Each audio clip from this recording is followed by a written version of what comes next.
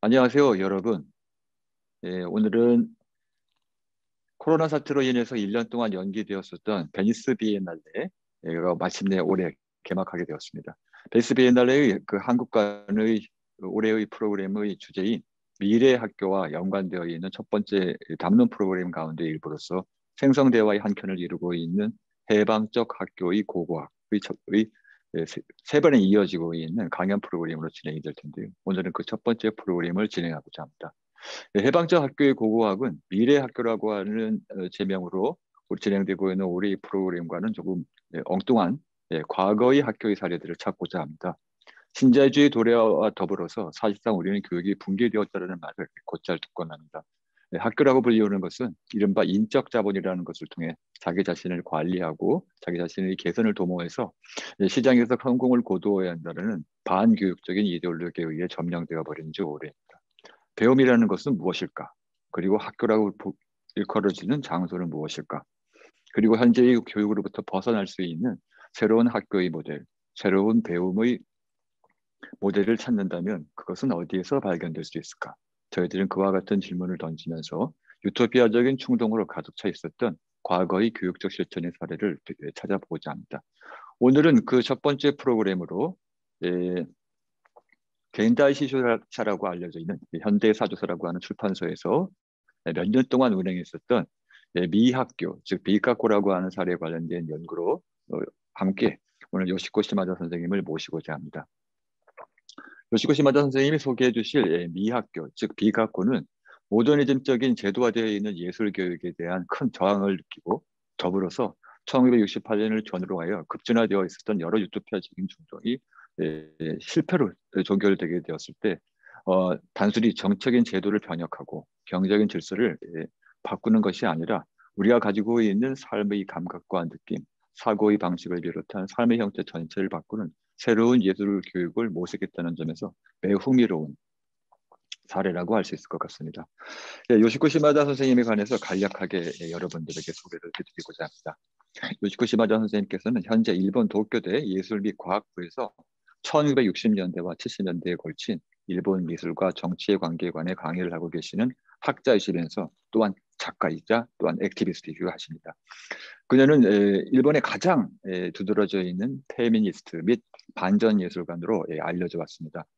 요시코 선생님의 작품들은 뉴욕 공공도서관, 도쿄 메트로폴리탄 사진박물관, 케이오 대학교 예술센터 등에 소장되어 있기도 하고요. 2002년에는 광주 비엔날레에 참여하기도 하셨습니다. 요시코 선생님께서 오늘 강의에서 소개할 미학교, 즉 비카코에 관련되어 있는 전시의 기획으로 2013년부터 4년간 존 헤서드 갤러리에서 열린 엔티 아카데미라고 하는 전시에 참여하는 것을 비롯해서 아츠코바루 미술관에서 나카지마 요시오 신드롬, 그리고 2017년 오타 미술관에서 열반에서 파국까지와 같은 전시의 큐레이터로 참여하시기도 하셨습니다. 한편 요시코 선생님께서는 2012년 영국 런던의 일본 대사관 밖에서 퍼포먼스를 통해 억압되고 침묵당했었던 일본 위안부 여성들의 역사에 대한 관심을 촉구하는 일본 위안부 여성 동상대기라고 하는 퍼포먼스를 기록한 비디오 작업을 제작하기도 하셨습니다. 요시코 선생님께서는 1960년대부터 70년대에 걸친 일본의 안보 투쟁에서 전공투, 그리고 그 이후에 일본 급진운동의 성세를 소개하는 일본의 붉은 연대라고 하는 레드 이어즈라고 하는 책이 지난해 영국의 버서 출판사에서 출간이 되었는데요. 오늘 강연이 그 중요한 내용이 될 1960년대 예술과 정치의 조류, 겐다이시조사에 관하여라고 하는 에세이를 기고하기도 하셨습니다. 자, 그럼 오늘 요시코 시마다 선생님을 모시고 비카코의 사례에 관한 이야기를 청해 듣도록 하겠습니다. Well, thank you very much for your introduction, and it's my pleasure to talk about Bigakko. So can I just go to share my PowerPoint? Okay, so yeah, I'm going to talk about Gendaishicho-sha Bigakko. So Gendaishicho-sha Bigakko was an alternative art school founded by a radical publishing company in 1969 in Tokyo, in the aftermath of the student movement. So it opened its pilot program in February 1969. shortly after the occupation of Yasuda Lecture Hall of Tokyo University by Zenkyoto students was crushed by armed riot police. Zenkyoto is an abbreviation of Zengaku Kyoto Kaigi, or Campus Joint Student Struggle League. It's a non-sectarian radical students organization. So the Gendaishicho-sha Bigakko, well, hereafter I will just call it Bigakko, was founded by the director of the publishing company, Ishii Kyoji. And the Gendaishicho-sha, with its publication of Trotsky and Rosa Luxemburg, was often considered as an opinion leader or ideological vanguard of the Zenkyoto movement. And indeed, many radical students were ardent readers of Gendaishicho-sha books. However, Ishii insisted that they never published books catering solely to the radical students. Unlike other left-wing publishers, Gendaishicho-sha's catalog did not consist exclusively of political theory. Its first publication was Problème actuelle du Marxisme by Henri Lefebvre and Marquis de Sade's Eugene, translated by Shibusawa Tatsuhiko. So Lefebvre, de Sade, and André Breton were the main pillars of the early days of Gendaishicho-sha. Ishii regarded these books as an attempt to destroy both Stalinist communism and the modernist intellectuals, using imagination as a weapon.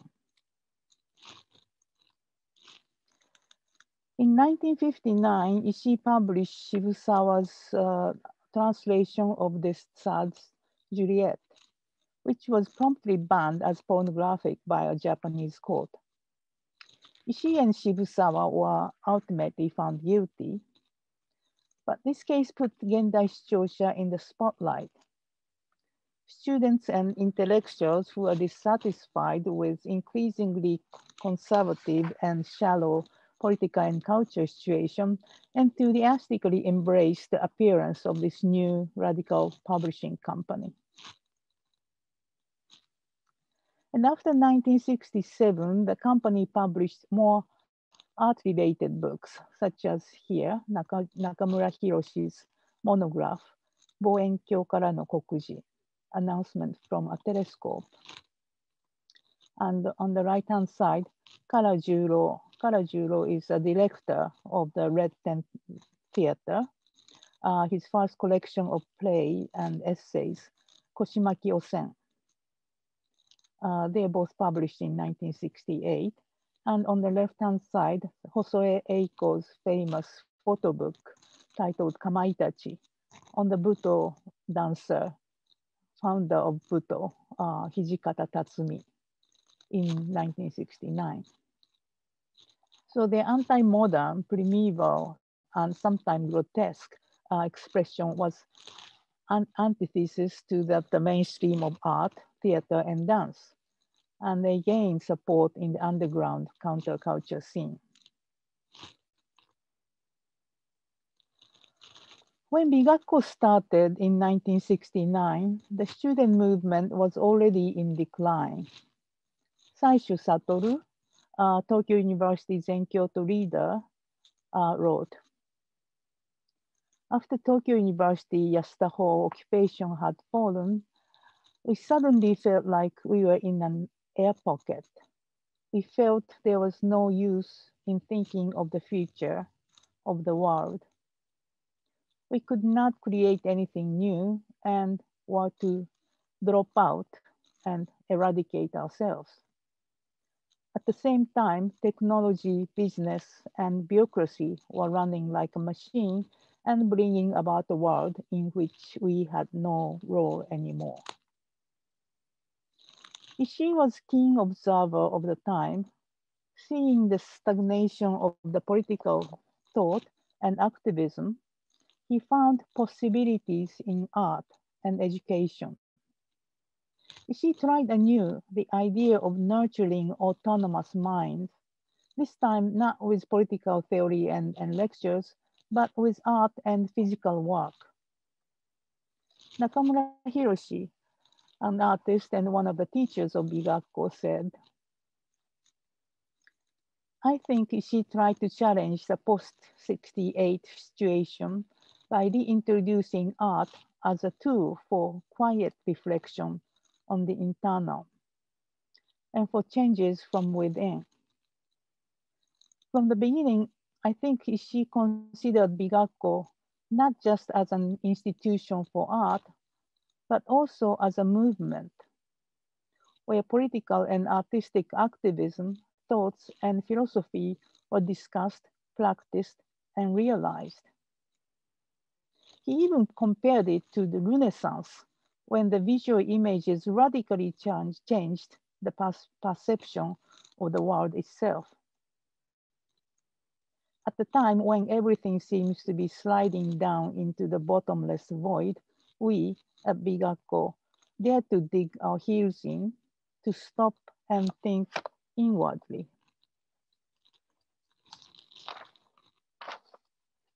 A radical publishing company was starting an art school. So it was the major event for the young readers of Gendaishicho-sha books. So this is a Bigakko poster, the first year poster. The right hand says Bigakko. Bigakko literally means beauty, and Gakko, school. But Gakko was, by 1969, an almost despised term. For in the era of student revolt, schools were to be destroyed. But Bigakko dared to call itself Gakko, even though it was not even a government certified school. It never was. And unlike all but a very few schools in Japan then or now, Bigakko had neither eligibility requirements nor an entrance examination for those who wished to enroll. The number of students was limited to 250, about 15 to 20 students per class. It intended to bring back the idea, anachronistic to many eyes, of a school as a place of direct, intense interaction between teachers and students. In the 1969 inaugural brochure, Kihon Rinen, basic principles, was set out. We position Bigakko as the best device to comprehensively intervene in contemporary aesthetics and ethics. The Bigakko's curriculum is primarily concerned with tewaza, handwork skills or crafts, and training through a close relationship between teachers and students. Students are to acquire teachers' aesthetic ideas. Therefore, if we find no appropriate teacher, there will be no class. Bigakko opened in February 1969 with a workshop in painting by Nakamura Hiroshi and by Nakanishi Natsuyuki in drawing, with 15 students in each class. In September of that year, Bigakko opened other technical workshops, design, wood carving, mask making, miniature drawing, copying of classic artworks, perspective drawing, and pen drawing. In April 1970, Bigakko relocated to its current premises in Jinbocho district in Tokyo and added 2 more technical workshops, Okabe Tokuzo's silkscreen printing and Kano Mitsuo's etching classes.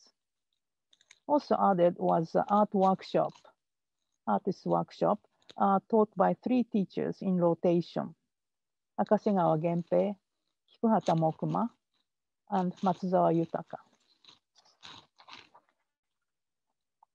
As this is a picture of the Jinbocho class. It's located on the 3rd floor of this old building. And as there was only 1 large room for all these workshops, each was held once a week from 1 p.m. to 9 p.m. The classroom floor was covered with 80 tatami mats, straw mats. And the space, which is approximately 115 square meters, could be divided with black and white curtains. And both students and teachers sat or lay on the floor using boxes designed by Nakanishi and Nakamura as workbenches, as you can see in this photograph. And in addition to these workshops, there are morning lectures by scholars and writers whose books were published by Gendaishicho-sha. This is the lecture scene by Tanemura Suehiro. And the list of lectures given in the first few years included Shibusawa Tatsuhiko on Eros, civilization, and the end of the world. Tanemura, he was a lecturer of German symbolism. He lectured on mannerism and alchemy. And Karajuro, the playwright and director of situation theater, Kadensho of No. And that Hijikata Tatsumi is Buto dancer on the body. Akiyama Kiyoshi, anarchist poet about poetry and post-World War I avant-garde art. And here also some later, Iwaya Kunio lectured on surrealism, and Matsuyama Shuntaro on Indian symbolism. So these eclectic collection of the subject, ranging from alchemy to anarchist poetry, represent their interest in learning heterodox thoughts as an alternative to the academic education.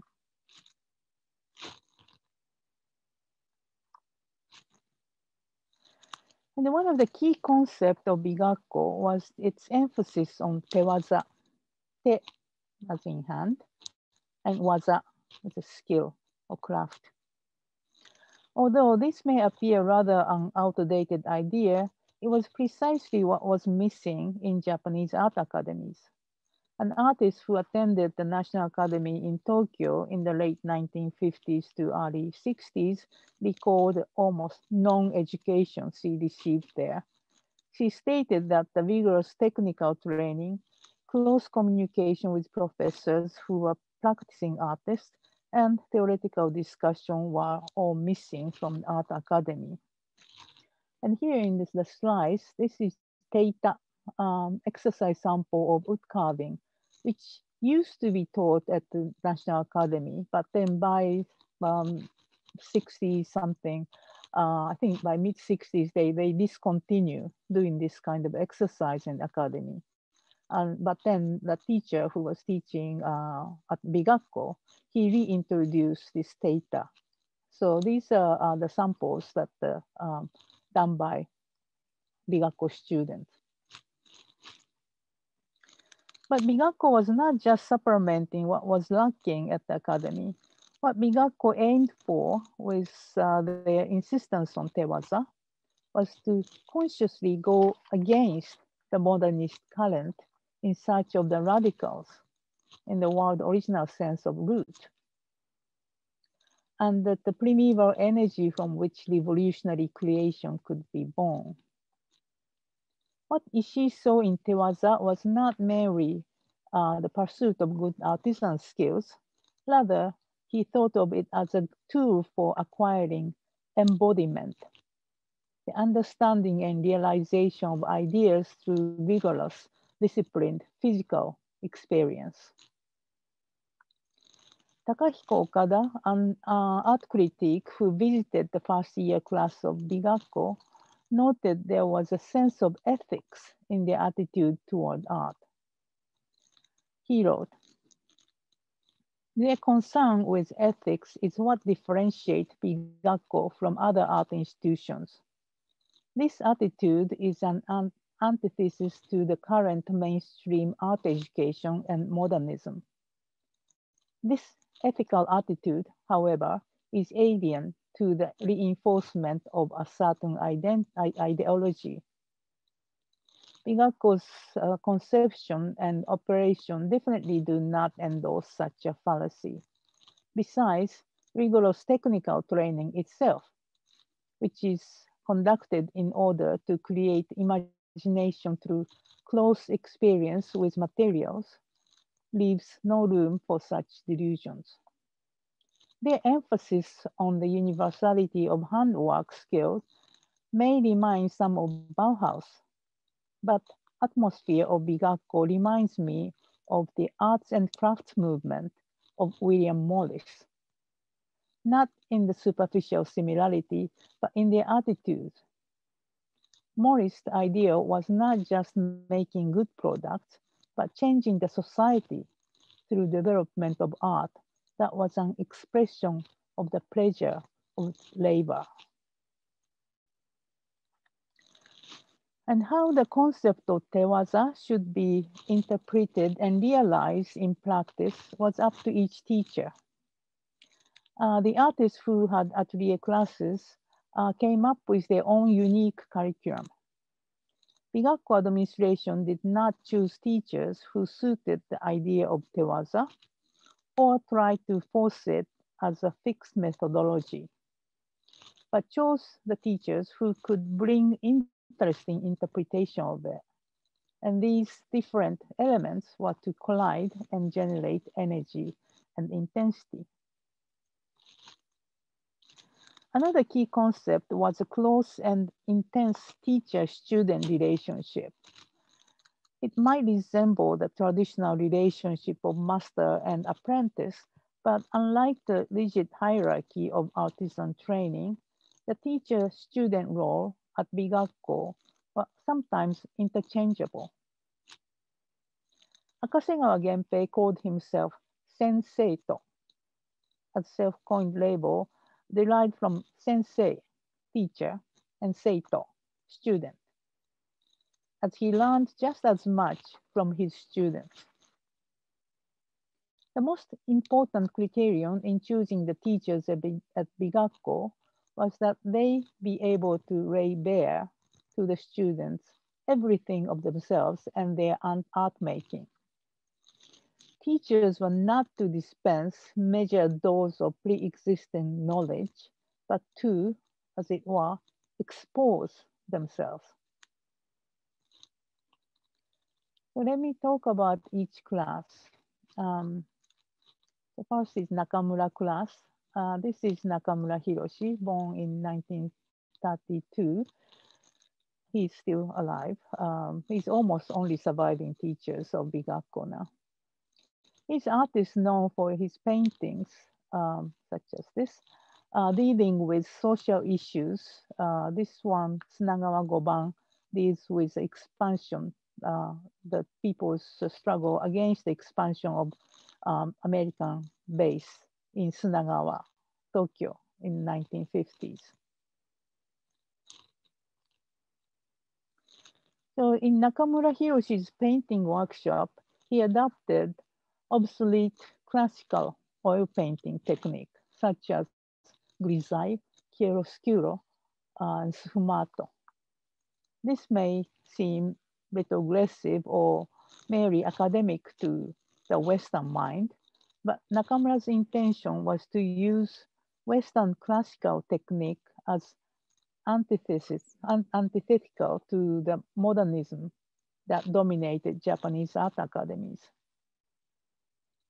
Nakamura claimed that since Western art was introduced in Japan in the 1870s, the Japanese had always loved the expressionistic and expressionistic paintings in which artists poured out their inner sentiment with strokes, texture, and atmospheric colors, and without strong realist tradition at the core, as there was in Europe. Japanese modern art had nothing to either build on or rebel against, only shifting from one style to another. Nakamura was not trying to establish that tradition single-handedly at Bigakko, but he was trying to give the student there a structure. In his class, he tried to revitalize the tradition of realism with contemporary themes.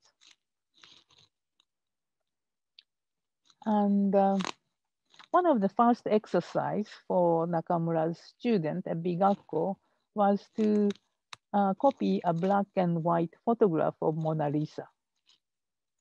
Nakamura explained the method as follows. Students who had never drawn before have this fear. In order to get rid of it, I made them copy the Mona Lisa in pencil. The most important thing was to start from the details, which was opposite to what they taught at the art academies. In academies, they taught starting with rough outline and then go to details. But at his class, the students were to start with the right eye of Mona Lisa with minuscule lines. As the copy was quite small, if they were very careful and they couldn't make too many misjudgments. To make them extremely careful, I made them use 2H.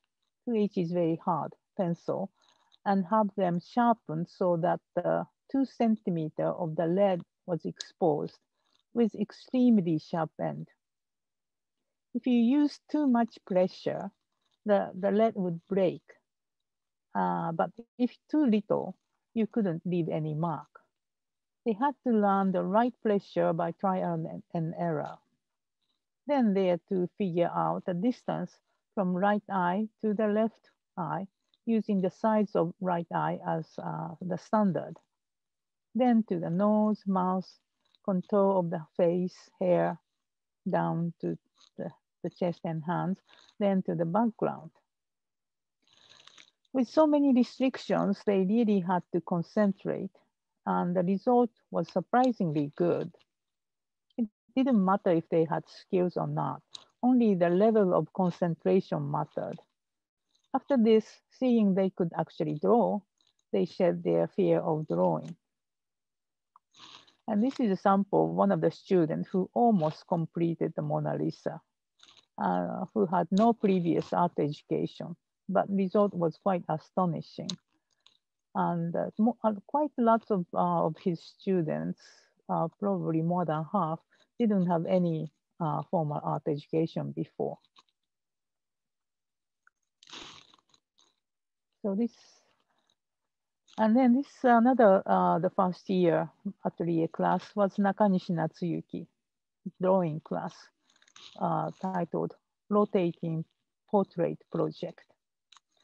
Nakanishi Natsuyuki, he's perhaps best known as center, Naka, of the High Red Center performance group in the 1960s.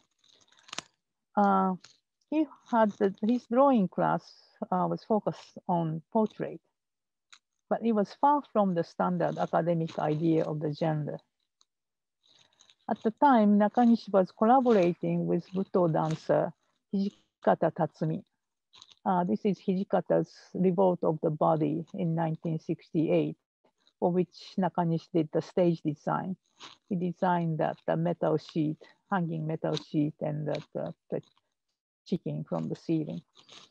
And this experience made him think that an artist as a teacher was akin to choreographer or theater director. Nakanishi's class was based on carefully planned week-by-week exercise that came with detailed instructions. Although it was a portrait drawing class, each class started with some performative exercise to experience the space and each other's bodily presence within it. So Nakanishi's class had 15 students who were divided into 5 groups with 3 members each. Each group member was to make portrait of others as well as a self-portrait. Altogether, one group was to produce 9 portrait drawings of the human face. But before they started drawing, they were to do exercise to examine the definition of face, what face was and where it started and where it ended. So one exercise was for two students to face each other and put the finger into each other's mouth to feel the inner contour of the mouth and determine if where the face, if that's a face still, or where the face ends and where the inside of the mouth starts. And another exercise was drinking milk and feel that the flow of the milk from mouth to throat. And you can kind of physically decide where the face ends and throat starts.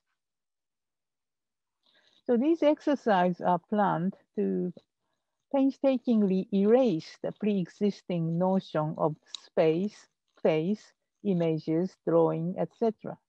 In other words, these were exercises to question and confirm the world around yourself with a new eye. Nakanishi said that for him, the most important aspect of the curriculum was how he, who once denied painting, could restore painting. He said the exercise in the curriculum might resemble performance, but they are parts of the process of making a painting emerge. And he intended the class to be an exercise of painting theory. Perhaps not all the students understood it, and one complained that he was used to be a part of Nakanishi's art project. But Bigakko manager Kawani said, our intention was to make the second and third Nakanishi and Nakamura. Only after totally submerge yourself in their artistic theory, you might be able to find your own practice. Or you might never be able to resurface from the experience.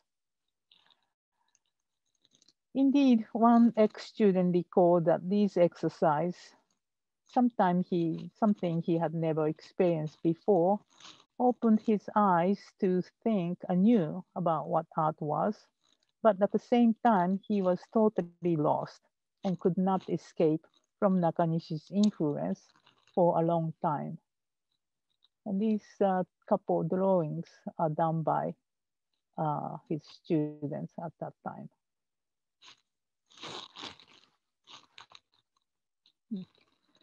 And another class was Akasegawa Genpei, picture and letters.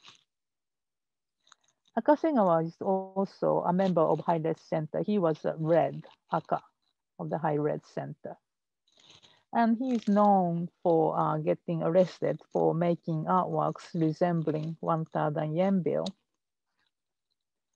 He later created real 0 yen banknote. And he sold this for a few hundred yen. His plan was to eventually replace all the money in Japan, all the yen, with a 0 yen. So he was very interested in the money at this time. Especially after the 1,000 yen trial, Akasegawa's interest shifted from painting to printed matter. Perhaps this came about through the experience of determining the degree of realness and falseness of the printed banknote during the trial. As soon as something is printed, it seems to gain greater reality or authenticity, as well as approval by authority. At Bigakko, he instructed the students to draw a 1,000 yen note from memory. He didn't expect them to be able to draw it in detail, but their finished drawing fell drastically short of his expectation. They're nothing like real 1,000 yen note. One student could only write 1,000 yen in the middle of the blank rectangle. So these he later reprinted in the Bijuteicho magazine. Some of these are done by artists and some are by students, but none of them just You see 1,000 yen bill every day, but then they just totally, they could not draw them from the memory. Kimura Takeshita, a graphic designer who also taught at Bigakko, argued that paper currency was symbolization of the state, and the design of the banknote with its intricate geometric pattern to discourage counterfeit, and with juxtaposition of various images to abstract the state, functioned to inactivate people's imagination of the state. Just as the gold standard system was based on the prohibition of imagining anything more valuable, the design of banknote was an artificial model of the state system that prohibits any free imagination. There was no set of curriculum in Akasegawa's class. Akasegawa showed and talked about what he had done and what he was interested in, such as the Highlight Center events and 1,000 yen case. He also taught lettering technique. The lettering exercise was to forcibly make the student look at words with a fixed gaze rather than a glance, in order to make them imagine the hidden meanings beyond their appearance. As Akasegawa said, after all, the only way to teach was not by giving instruction, but by showing students the raw materials they might otherwise not take a good look at.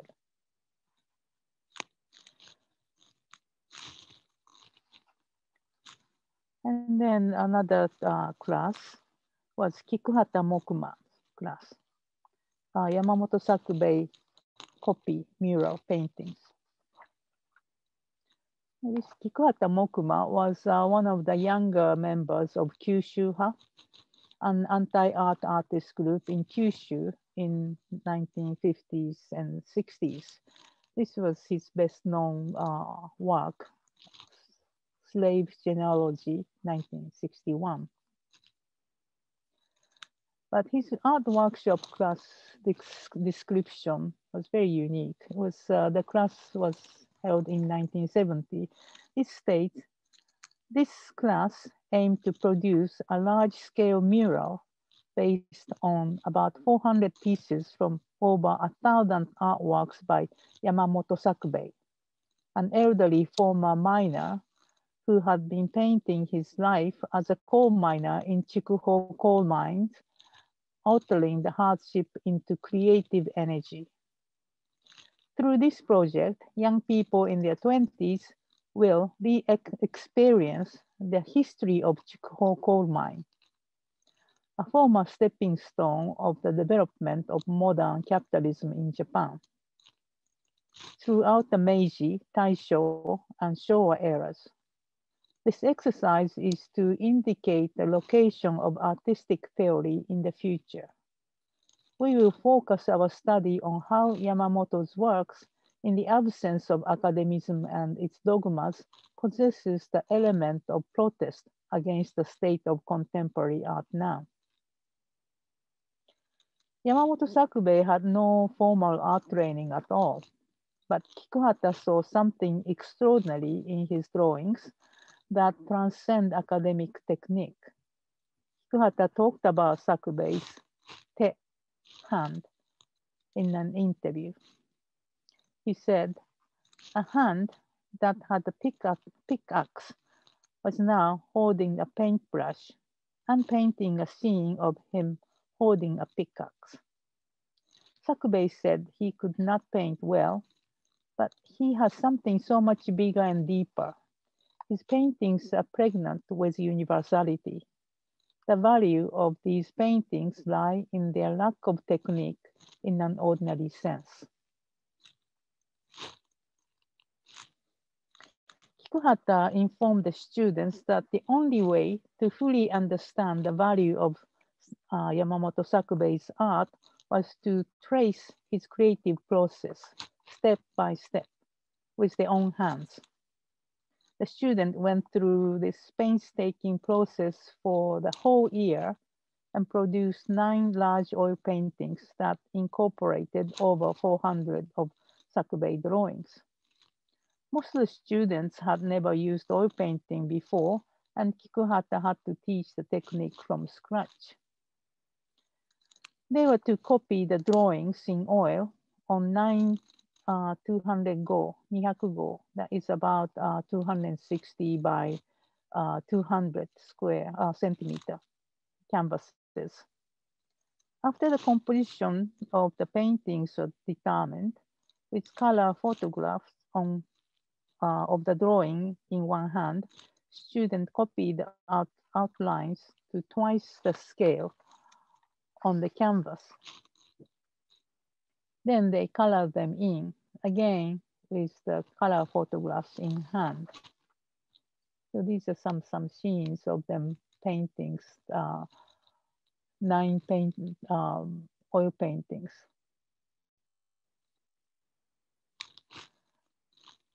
And this is the one of the 9 paintings completed one. When the paintings were completed, they had like exhibition in the Yotsuya Gallery, and they invited Yamamoto Sakubei from Kyushu. Yamamoto came, sat in the middle of the students, surrounded by the large paintings, drank and sang coal miners' songs together with students. The paintings are now in the collection of Tagawa City Library in Kyushu, where he came from. And the Yamamoto Sakubei's coal mine drawings were designated as a memory of the world by UNESCO in May 2010. So now people see the value of Yamamoto's drawings, but at this time in 1970, nobody except Kikuhata and very few other people find anything valuable in Yamamoto's drawings. And then another class, Matsuzawa Yutaka's Final Art Thought. Matsuzawa in this photograph is the one on the left-hand side. This workshop has absolutely nothing to do with Tewaza, because Matsuzawa, he was considered a founding father of Japanese conceptual art, stopped making art objects of any kind in 1964. Since then, he only made language and performance-based artwork with emphasis on anti-materialism. So given the marked difference and the contradictions between the class led by Matsuzawa Yutaka and those led by other Bigakko teachers, perhaps it's useful to describe this class in some details. So Matsuzawa's class description was set out as below. As I have been warning since 1961, the ignorance and mistakes of modern civilization have become increasingly evident. In the most sensitive area, a brave change of direction has started. If this misguided civilization can't change direction towards the natural, within this century, humanity will be extinct by year 2222. We will develop the final art by mixing and changing the following 27 elements in each unit. 1. After minimalism. 2. Creativity. 3. Cosmos. 4. Mandala esoteric Buddhism. 5. Eros Thanatos. 6. Emptiness, nothingness, nil. 7. Science and pseudoscience. 8. Futurology, eschatology. 9. Information technology, semantics. 10. Psychology, sociology. 11. Hippie, LSD. 12. Anarchism. 13. Freedom. 14. Utopia. 15. White round basic paintings collection book as the base material for creation and experimentation. 16. Imaginary museum. 17. Brainstorming. 18. Word mandala. 19. Pornography. 20. Braided cord.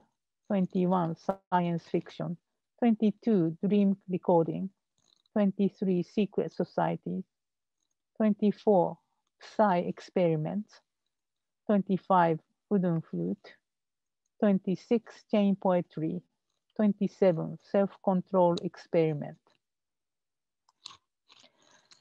This workshop has possibility of becoming a lasting commune of art thought or participating in other communes of the same kind. So his class curriculum took up a different subject each week, and students were to read about these. Then one of them would make an oral presentation followed by class discussion. The very first exercise the students were asked to carry out was to imagine a white circle in your head. The next week, they were asked to imagine it a bit bigger. And next week, bigger still. By the end, white circle should be larger than universe. This class may appear contradictory to Bigakko's guiding principle, and indeed, Ishii, the director, expressed his bewilderment when confronted with Matsuzawa's purely conceptual work and curriculum. The only concrete products of the class were language-based works, postcards, poems, pamphlets, and books. As discussed before, the post-1968 situation was one of the stagnation and confusion. And many young people were searching for an alternative to the rigid social structure altogether. One of the students of Matsuzawa's final art thought workshop of 1973 wrote his motivation to attend the class as follows. In 1968-1969, when Zen Kyoto movement was at its height, I was in the middle of it. I experienced the whole arc of movement's rise and eventual fall. Afterward, I only felt a sense of inevitability and apathy. What I learned was that our struggle failed, not because of the police crackdown, but because we could not connect to others even when we tried using every kind of language. I was shattered by the realization of this loss of language. Having lost the tool of communication, dismantled all the preconception of my existence. So I holed up within myself and wandered aimlessly as if I were in a dream. But I still want to hang on to language.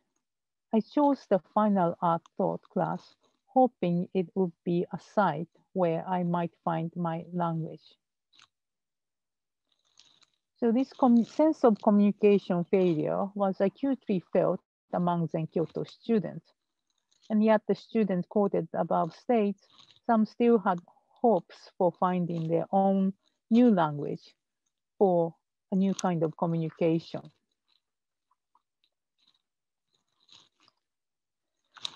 So these experiments are done mostly in the beginning of the Bigakko, 69 to probably around 70, 73, 75 maybe. But from the beginning, Ishii did not intend Bigakko to last very long. He said no more than 2 or 3 years. He knew that the fundamental conflict would inevitably arise between the collective organization, which is to say the school, and the autonomous individuals who were its students. Financially, Bigakko was never self-supporting and had been heavily subsidized by Gendaishicho-sha. Moreover, although the first and second year were oversubscribed, the number of students enrolling started to fall noticeably after 1973. The sales of Gendaishicho-sha books too drastically decreased in the early 1970s after the students of the Zen Kyoto generation, who are the main leaders of Gendaishicho-sha books, have left university. Gendaishicho-sha pulled out of Bigakko operation in 1975. Although the school of the same name still exists in Tokyo, it is now totally a different kind of institution. Some teachers continued until 1980, but like Nakanishi didn't come back, and also their classes, like Kikuhata's classes, became more and more like ordinary painting classes. And then most of the teachers I mentioned here, their class was terminated by 1980. And after its demise, Bigakko has been regarded as a failure and largely forgotten. Although the Bigakko experiment was prematurely terminated in 1975, the fundamental questions it raised against the established social and cultural structures, and particularly against the modernism, are still relevant today. And the notion of art education as the tool for change presents an important agency in confronting the stagnation that Japanese society faces today. And let me just introduce some other schools other than Bigakko I have been researching. There are similar experiments of alternative art education happening in various locations in the world in the 1960s. I co-curated anti-academy exhibition in 2013 at the John Hansard Gallery in Southampton, UK, in which there are 3 schools featured: Bigakko from Tokyo, X School or Experimental School in Copenhagen, and Intermedia at the University of Iowa from US. So there's some photographs from the exhibition. This is the kind of chronology wall I made for Bigakko with various materials, books, writings, posters, etc. And this is a small recreation of Bigakko classroom with tatami mat and those workbenches we recreated, and some real drawings and paintings by students, and a replica of the large paintings, collaborative paintings. And this is intermedia part. Intermedia it's part of the University of Iowa, but it was very independent. It was just run by one German artist who invited many artists from the New York. So Mary Beth Edelson was there, Vita Conchi was there, and it was very much performance-based. And the one noticeable student there was Anna Mendieta. She started there in Iowa. She was one of she was in the video on the left-hand side. And this was the exhibition scene. Quite lots of videos of the performance remained. And the X School or Experimental School in Copenhagen, this was a bit earlier. It was existed in 1961 and 69. And this is really totally alternative school. And they just squatted some locations in Copenhagen, and they started this school. But it's very much free and not very much structured or anything. Per Kirkby was later, he became a famous painter. He was teaching there, and several other people. They are against the Royal Academy education. And this is from the exhibition scene. There's some photographs of X School and the materials and the things they created in the class. And moreover, I collaborated with the Asia Art Archive in Hong Kong researching experimental art education and found out that the state art school in Baroda, India, had similar anti-modern, handcraft-oriented art education program in the 1960s. And I also found material about a short-lived alternative art school in Hong Kong named Soken Experimental School. It was established in 1968 in the aftermath of Hong Kong riot in 1967. And then there's several other small initiatives in Hong Kong and in China as well, around starting late 60s and continuing 70s and 80s. So alternative art education in Asia is still an underexplored field.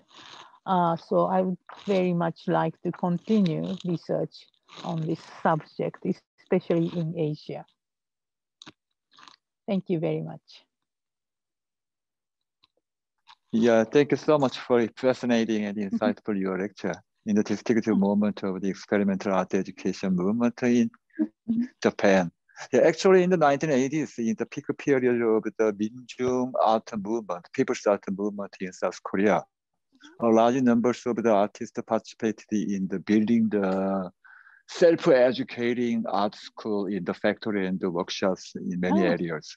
But we don't have any specific heritage and the documenting the movement. But I guess I can introduce the achievement of those movements. Yeah, someday after, yeah. Yeah, because it's even in Bigakko when I started researching about, well, a little bit more than 10 years ago, everyone said, oh no, it's so minor, it's so, you know, it's failed. And also teachers didn't want to talk about it. And there's hardly any materials. Yeah, I mean, those later when they get older, then they want to talk about it, but they are very reluctant at the time, especially they are very, I think Bigakko was very left-wing, and some teachers didn't want later, you know, they become more conservative and didn't want to get associated with Bigakko. New left movement. Yeah, I can guess. Yeah. So it takes time. I think it's you know, gradually when as you research, you can get more materials and some people come up with some photographs and letters, etc. Yeah, I see. Yeah, thank you so much again.